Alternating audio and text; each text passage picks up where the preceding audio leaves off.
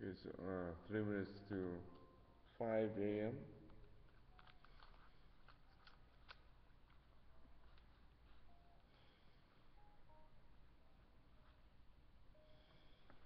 Let's sing Song of the Garden. The Lord into his garden comes, the spices yield a rich perfume. The lilies grow and thrive, the lilies grow and thrive. Refreshing showers of grace divine from the Father flows to every vine, and makes the dead revive, and makes the dead revive. Oh, that this dry and barren ground in springs of water may abound. A fruitful soil become, a fruitful soil become. The desert blossoms as the rose, when the Savior conquers all his foes, and makes his people one, and makes his people one.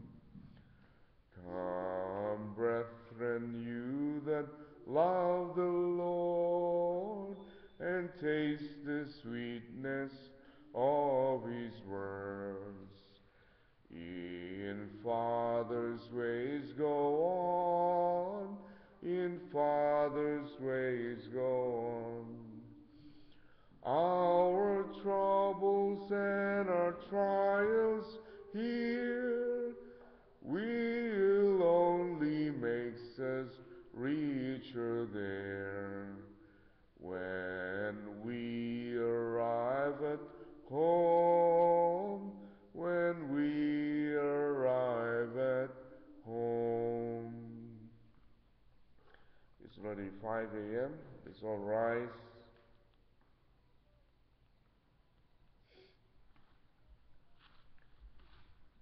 Let's begin our hymn bouquet by offering one standing bow to our beloved true parents. Haningwa, Champuname, Suagide, Hyunde, Baro, our most beloved heavenly parents. Today, June the 21st, 2015, a Father's Day in the secular world. We pray that it will be a glorious and victorious day for our true parents, a true Father in heaven and our true Mother here on earth, the true children, the true grandchildren, and all the members who are attending them. We pray for their victory always, their good health, and the prosperity of the true family.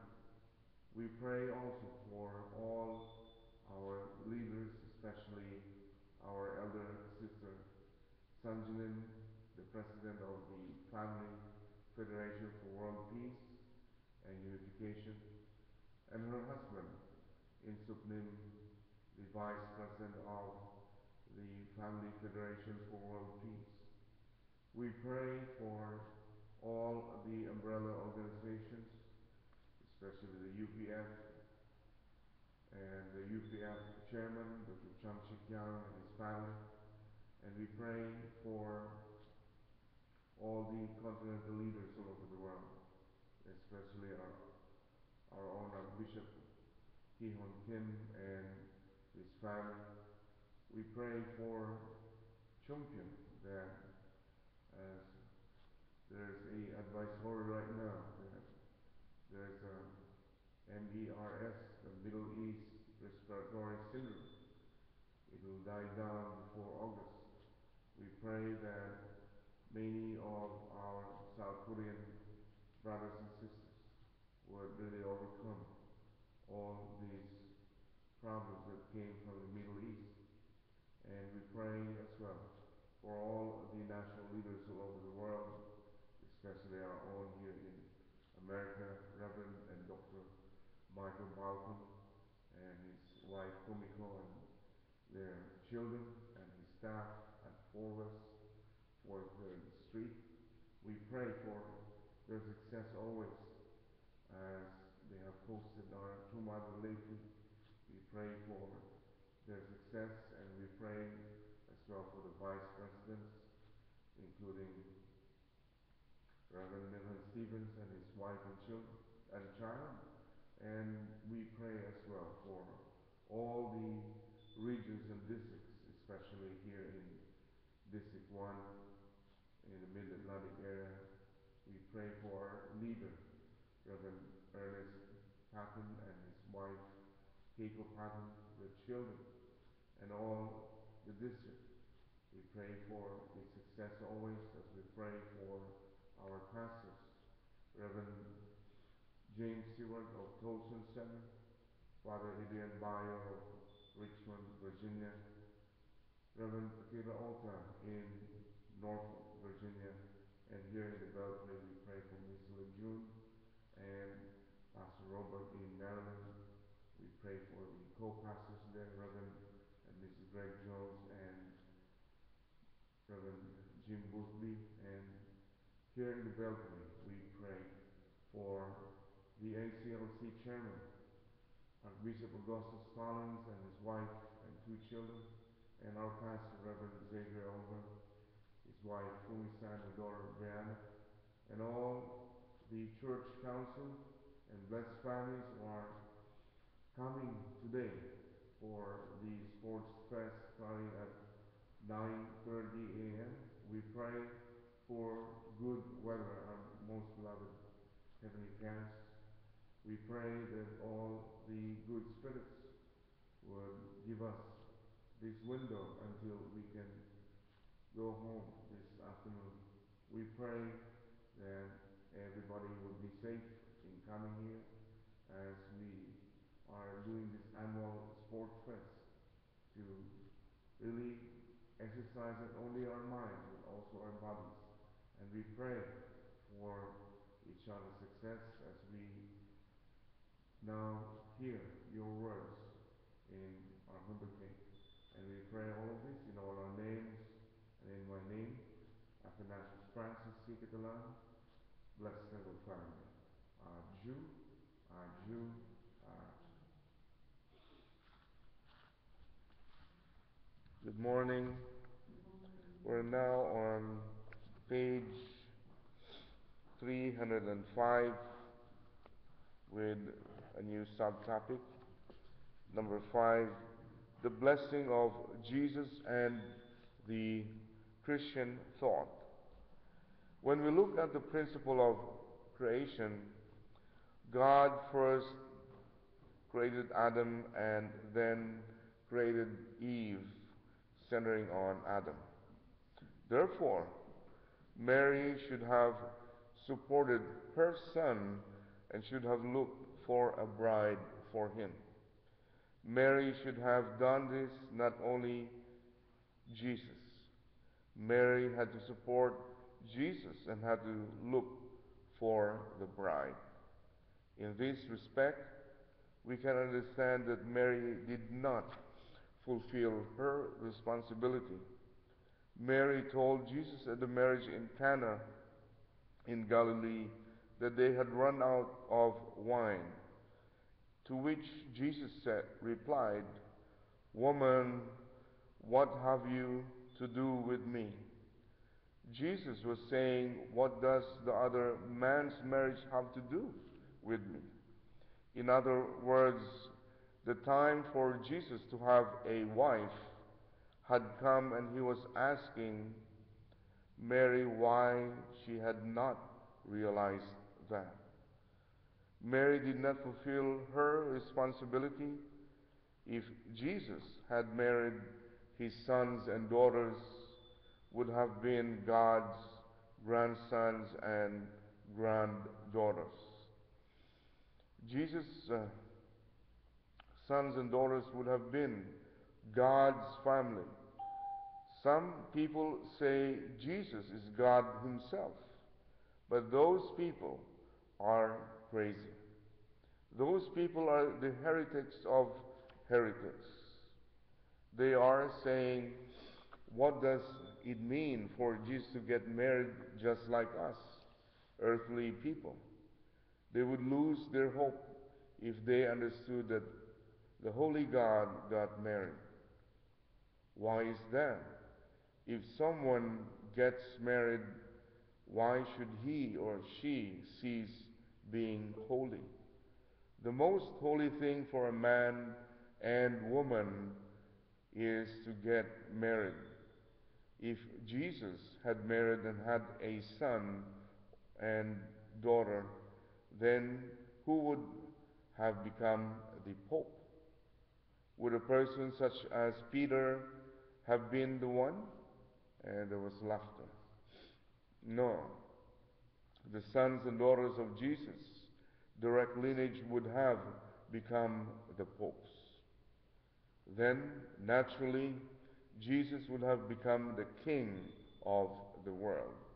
However, because Jesus, who tried to form a foundation on this earth, died, Christianity lost Israel and could only realize the spiritual Israel. Therefore, God does not have a nation in which he can prepare his foundation. Are the churches a kingdom which Jesus can possess? This is why the churches have been rejected. The Unification Church appeared with this secret. So the Christians who are in the position of servants are afraid and now oppose us. If they want to oppose, they can go ahead. We can stay still. This is similar to the communists coming out to throw down the bourgeoisie. They should be careful. Who will be thrown out? Will they be thrown out, or will Reverend Moon of the Unification Church be thrown out? They will be thrown out.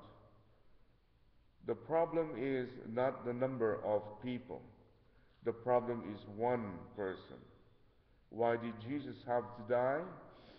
If Jesus had married, would he have died or not? If a woman from an established church hears this, she will be astonished. She will murmur, Jesus getting married? Everyone was Jesus a man or a woman? Open and close, a man. If Jesus were a man, would or would not Jesus have had the characteristics of a man? Open and close, he would have. Then, if there was a good woman, would or would not Jesus have wanted to marry her? There is no question about it. Time, if there were time today, I would answer all your questions.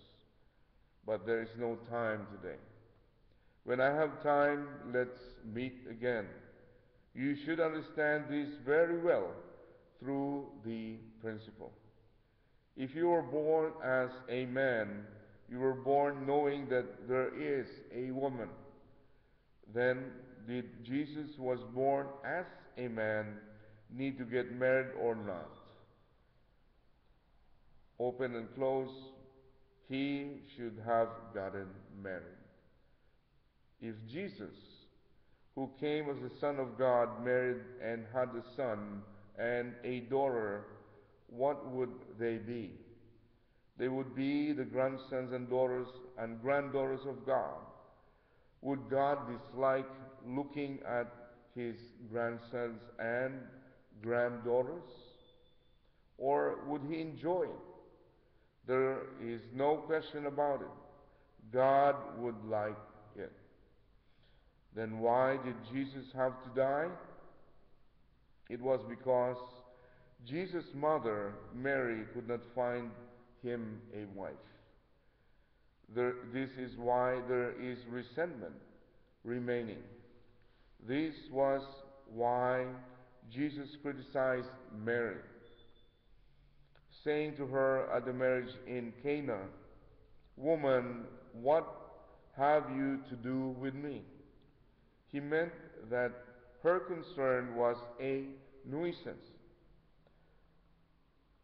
She was worrying about wine when she would have been preparing a way for her son. These circumstances drove Jesus into a corner. However, the Christians, without knowing this, are believing in vagaries. They are they saying that they will go to heaven and become the Lord's bride? In order to be a bride, they must know everything about the groom, from his situation and mission to the sadness and pain through which he went. And then they must serve. I see people saying Jesus went through suffering without knowing anything that is not right. We members of the Unification Church are different from such believers in the established churches. And we're now on page 307. You must remember that Jesus stood before Mary and pleaded in tears 3 times. Jesus' mother, Mary, did not listen, so Jesus had to leave his home when he turned 30, starting his public life course. Then, what was Mary to do? Mary was to prepare the reciprocal partner of Jesus and prepare a historical foundation. In order for Jesus to complete this foundation, Mary was to support Jesus and take all the responsibility to alleviate Jesus' resentment. Furthermore, based on the foundation of Joseph's family, Mary was to pick a bride for Jesus and prepare a holy wedding for him. However, these dissipated as if it had been a dream. Mary was tied up too much with her living concerns and her own problems with her husband. The child mother cooperation until the time of Jesus was part of the foundation to search for a son. In what position was Mary standing? A servant's position. Mary gave birth to her son, but it was through her body as a servant. Jesus needed a bride. According to the principle of creation, a woman must be created. Jesus, in the position of Adam, had to seek the lost Eve. Then Jesus could marry. However, was Jesus able to find Eve? No. Jesus was searching, but he had to die. Therefore, Jesus has to come again. Jesus comes again and marries. Is that right?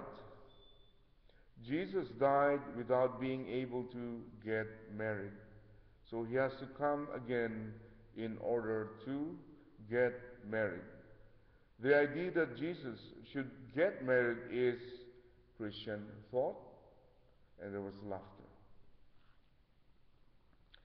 Therefore, at the time of the second coming, what celebration did I say would be held? And the answer was a marriage feast. What is a marriage feast?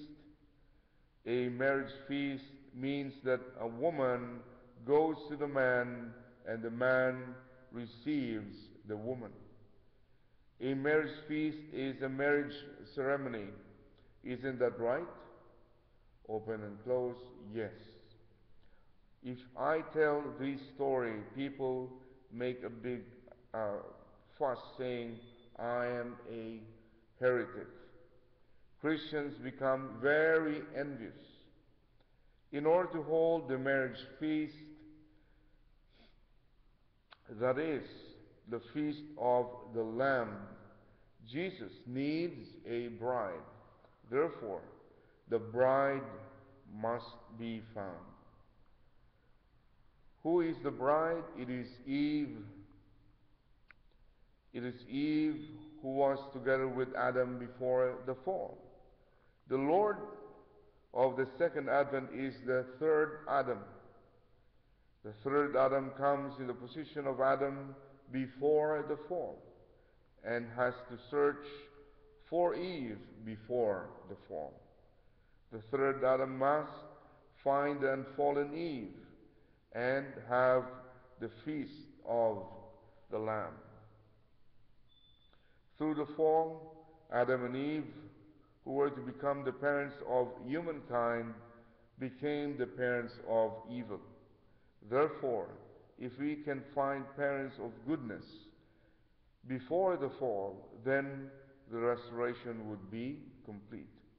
Therefore, parents of goodness are necessary for humankind. The feast of the Lamb is necessary for the parents of goodness to be recognized. Christian thought is very simple. This is the backbone of the Christian thought. And we're now on page 308. When we look at Jesus, Jesus could not love his family. Think of how miserable Jesus was. Christians mention many things, believing in Jesus as the Messiah. But think of how miserable Jesus was. Was Jesus able to love his family or the nation or the world or God? No, he couldn't. He couldn't love, though he tried with all his heart. And we have a new subtopic. It's already 5:20. Roman numeral number 2, the feast of the Lamb and the first resurrection. Number 1, the realization of God's ideal through the feast of the Lamb. As you know, God planned to realize his kingdom on earth from the beginning. In other words, God tried to fulfill his will through Adam and Eve. If Adam and Eve faithfully had obeyed God, they would have become perfect, and God would have made them marry, forming the first family on earth. This family would have been the cornerstone of the heavenly kingdom. On earth, Adam and Eve were to become the true father and true mother of all humanity. The Garden of Eden symbolizes heaven on earth. The world then would have become a world returning joy to God. However, the first Adam and Eve failed, living the ideal of God unfulfilled. God had planned to realize the original heaven and try to complete a world of joy. Therefore, 4,000 years later, God tried to restore his nation on earth through another perfected Adam. Jesus Christ was this perfected Adam. In 1 Corinthians 15, there is a verse which mentions Jesus is the later Adam or the second Adam. Jesus came 2,000 years ago as the perfected Adam to fulfill the mission of the first Adam who failed. The restoration of Adam alone does not bring about the kingdom of heaven. A bride, in other words, a woman, is necessary. Therefore, another Eve was selected. God sent Jesus Christ, who came as the perfected Adam, to restore his own bride, the perfected Eve. Their family would have restored the family of the first Adam lost in the Garden of Eden. Because of the betrayal of the chosen Israelites, the perfection of the second Adam and Eve was not realized. However, since the will of God does not change, God promised the second coming of Christ.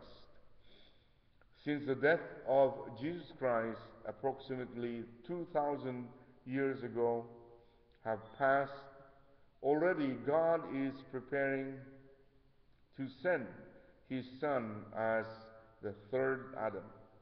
In the course of history, God fulfilled the goal by guiding humankind through 3 stages. 3 is the number of completion. Finally, this time, God will hold the festival of the marriage in order to bless the perfected Adam and Eve. Then God will form the foundation for the kingdom of heaven on earth, fulfilling the goal which he kept over the long historical period. The book of Revelation prophesies this culmination point. This is the marriage feast of the Lamb. The Lord of the second advent is indeed the Lamb and the perfected Adam.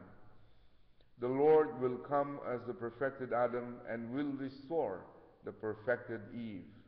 Then Adam and Eve become the first parents of humankind, and God's joy will be completely fulfilled. And we're now on page 309. The feast of the Lamb means that God blesses one person who is perfected as the subject of love, his life and ideal, in the position of the original ancestor created 6,000 years ago. A sinless parent. This is to place that person in the position of the ancestor of goodness before all humankind. When the invisible and visible God, who becomes the parent of humankind, unites and gives birth to his sons and daughters, then a substantial human being with eternal spirit appears. When the spiritual and substantial being comes together, then for the first time the son and the daughter born from there have an eternal spirit. Then we become sons and daughters who can call to the Father both spiritually and substantially. In the last days, we must unify that which God, Adam and Eve could not, horizontally and vertically, centering on the eternal life, love and ideal. Therefore, when the spiritual God and the substantial true parents become one, not only the spiritual and the physical body of an individual, but also the position of children will be restored within the harmony of heaven and earth. Then we will be restored to the position of sons and daughters who can receive God's love. Jesus tried to unify this world as sinless sons and daughters, sinless clans, sinless tribes, and sinless world coming from sinless parents.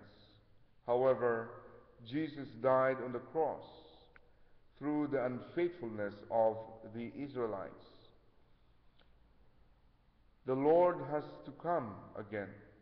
Therefore, when this world perfects God's love, God's life, and God's ideal on the individual, family, clan, tribal, and world level, then this world becomes the heavenly kingdom of God. God's greatest hope for humankind was that we in the object position and God in the subject position completely unite with the will of God in the relationship of father and children, and together with the holy true parent become true children, a true clan, a true tribe, and finally realize the kingdom of heaven on earth. Therefore, men and women were to realize a heavenly kingdom on earth in which God's eternal love, life, and ideal could be connected in every direction. What is the Feast of the Lamb mentioned in the Christianity? It is to substantialize in the last days the true parents whom God tried to send 6,000 years ago, and to substantialize the position of brother and sister and the position of children. This was the hope of Jesus in whom we believe, and it was the hope of God who has been suffering throughout 6,000 year history in order to guide us. You must clearly understand that the Feast of the Lamb refers to a providence of salvation which has its hope fixed upon the original world in which Adam, Eve, and God can rejoice after this miserable history. Now it's 5:30. We have almost two paragraphs to read before we end this first subtopic. We're now on page 310. Where is the son and daughter who can call God my Father, longing for him in the midst of their desperate search? The day God can find such sons and daughters is the day of hope and the day of his liberation from resentment. In religious terms, this day is called the Feast of the Lamb. In the Garden of Eden, Adam and Eve could not unite with God and instead betrayed him. Restoration can begin. Then, this is in other words, is the Feast of the Lamb. The Bible mentions the day of the Feast of the Lamb. This could be called a day when two are united in one. All humankind has been waiting for this day, for this day is a day to be celebrated eternally. Therefore, the goal of the providence, the ideal of human history, and the purpose of religion come to a harmonized conclusion at this point. Unification is only possible when a true man and true woman can stand in a position to be publicly recognized by God. This truly is the Feast of the Lamb. So that ends our Hunduke. It's now 5:32 a.m. and we started on page 305 with the subtopic number 5, the blessing of Jesus and Christian thought. And of course, the second topic, the Feast of the Lamb and the first resurrection, with subtopic, the realization of God's ideal through the Feast of the Lamb. So, is there anybody who wants to share about the reading today? Anyone from the teleconference?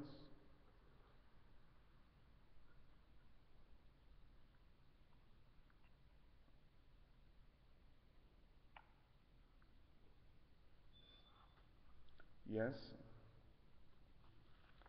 So, on our reading about the blessing of Jesus and Christian thought, when we look at the principle of creation, God first created Adam and then created Eve, centering on Adam. Therefore, Mary should have supported her son, Mother Mary, and should have looked for a bride for him, or Jesus Christ, and Mary should have done this. Not only Jesus, Mary had to support Jesus and had to look for the bride. As for my reflection, even yesterday, the Israelites, or if you're a Jew, you're always betrothed at an early age, at even 13 years old. And they grow up, having betrothed to somebody, and they marry very young, even 18, 19, 20, 21.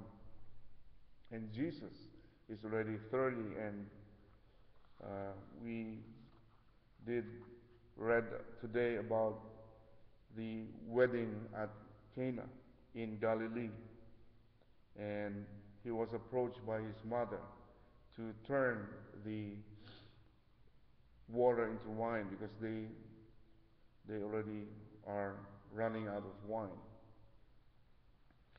And of course, Jesus replied, "Woman, what have you to do with me?"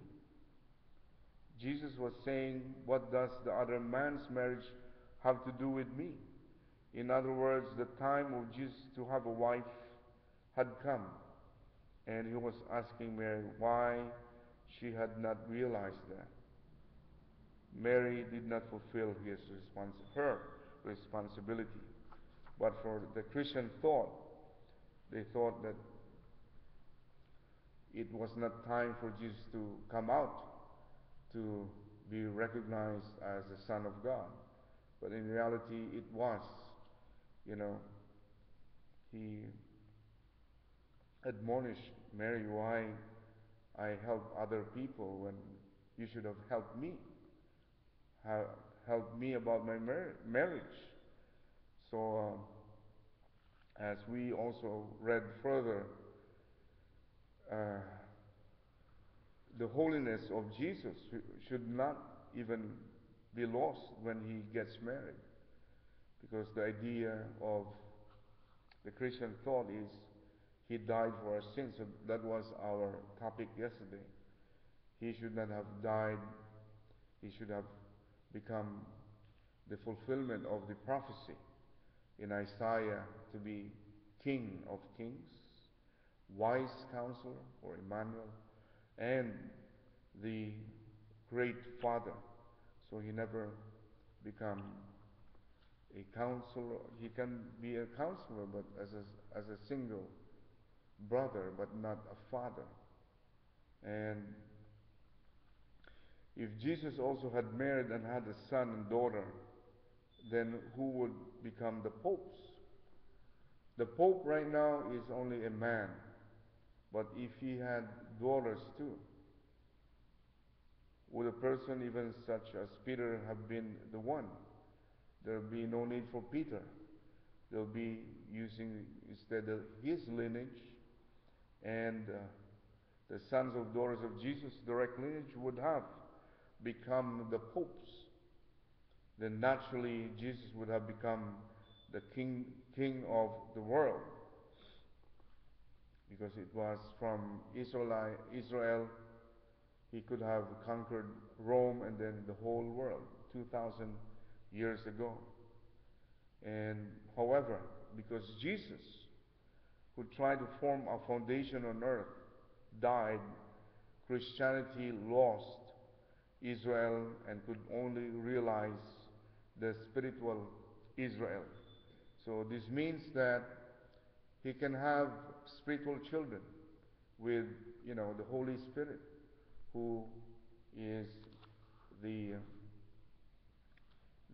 spiritual Eve, because he cannot make or multiply children. He can uh, only consider Christians as his spiritual sons and daughters. So it was a spiritual Israel.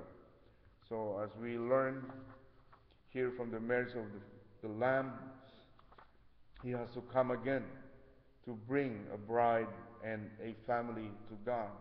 That's why he needs to have a second coming to be the bride, the groom who will have a bride in the marriage of the Lamb. And it's in 1 Corinthians, as we have read today, 1 Corinthians 15, there is a verse which mentions as Jesus as the later Adam or the second Adam. And in some other verses also that Jesus is the vine and we are the branches. So if he is the vine and we are the branches, he is like a tree, because the vine goes up on a tree. And of course, we know who will be, you know, uh, the tree of knowledge of good and evil, because Jesus as a tree is a tree of life. And if he is Adam, he needs also the Eve, so it never came to be. So God has to make a foothold on this earth, and it didn't even make a foothold 6,000 years ago because of the fall. God has to do this restoration, because that is his, not only goal, but his dream to have a man and woman that he can incarnate. He can go in to their spirits, go to and their bodies as the temple of the living God, but they never became a temple. They were, it was taken over by Satan, who told Adam and Eve to, or bless them instead of God blessing them. And we have fallen world, fallen humanity, fallen society, family, nation, and world. So God has to bring Jesus back as a third Adam, and we have the Lord with the second coming. So with the same mission as Jesus. And we have the true parents. So if you hear this playback, if you want to learn more about the second coming, we know where and when and even who is the Lord of the second coming. And you can attend our lectures about the divine principle, and it unlocks the Bible on who and where and when the second coming will come. Because even the Christians now are very restless. Now it's already 2015, and they don't know where and when and who will be the Lord of the second coming. So anyone else wants to share about our reading today?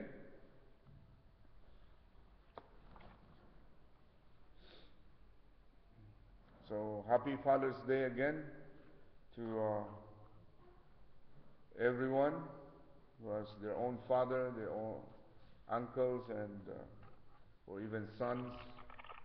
Yes, anyone who wants to share about the reading?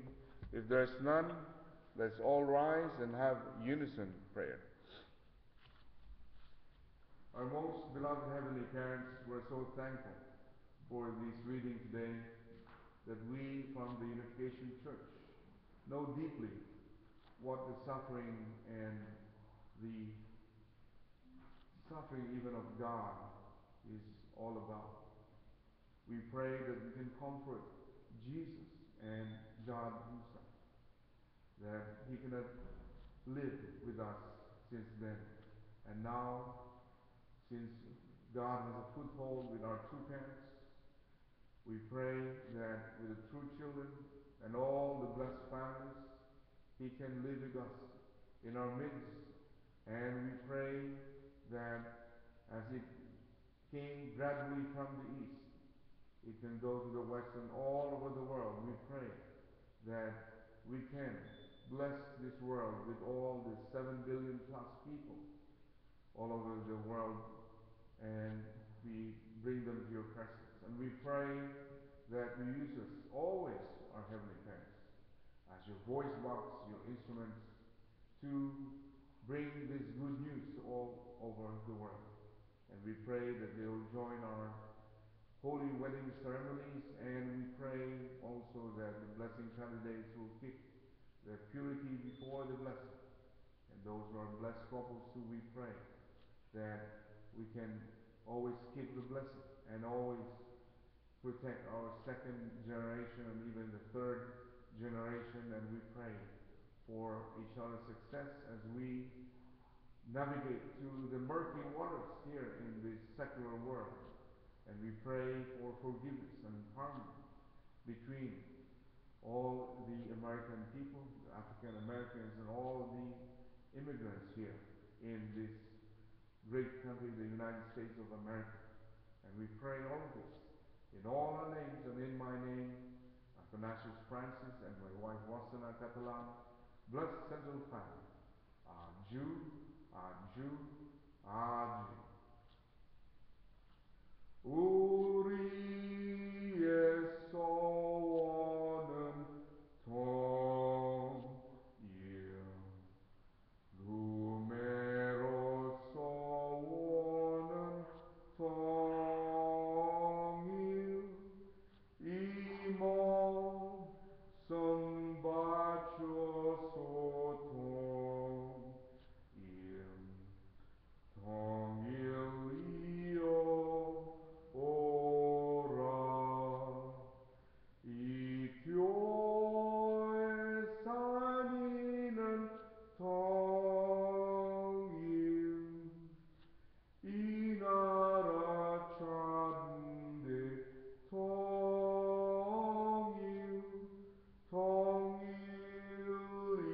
io so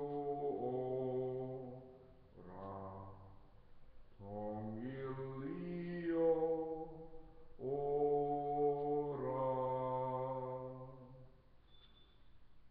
Good morning to you, our true masters, our true teachers, and our true parents of heaven and earth and humankind.